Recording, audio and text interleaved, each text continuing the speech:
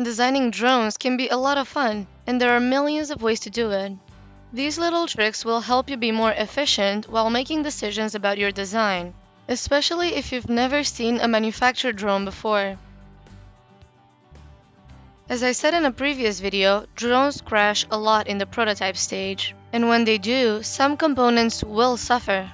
That's why you should try to design them in a way that makes them easily replaceable, such as these propellers.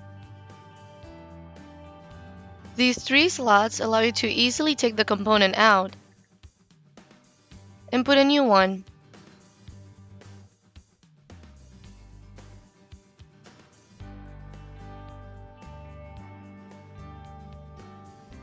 Regardless of the purpose of your drone, like to carry something or to record through a camera, the parts that accomplish that task are usually rather heavy. The battery adds a lot of weight too, so you will need to find lightweight materials for most of the other components. Think about the purpose of each of them. For example, Bebop has a cover made of foam because it is strong enough to be attached to the frame and hold the lens of the camera, yet still really light. Same for the hull. It is only for protecting the propellers when operating the drone indoors, and it can hold the plastic clippers and bump into things while keeping the propellers safe. Another example is the battery strap made of fabric. It replaces any need for screws and nuts, which are heavier, and allows you to rapidly switch to a freshly charged battery between flights.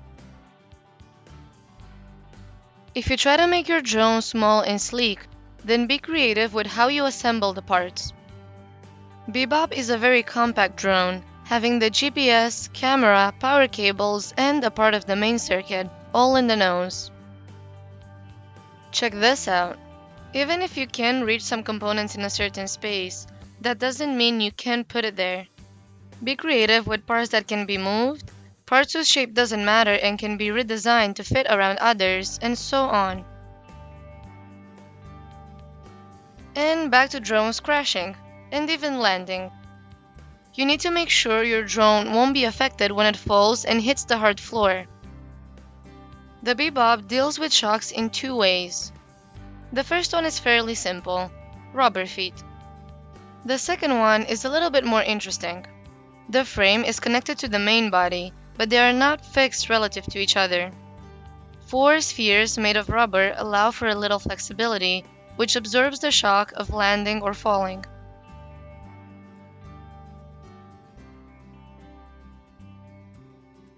Don't forget, the propellers spin in different directions. Therefore, their blades are angled in opposite ways. Make sure you have enough spares of each type, and make sure you don't change one propeller with the wrong one. Otherwise, your drone won't even take off. These are just some ideas I had while playing with the Bebop, but feel free to share your tips and tricks in the comment section. In the next video, we will talk about where to start, the main components of a drone, and how to use the specifications imposed by drone competitions.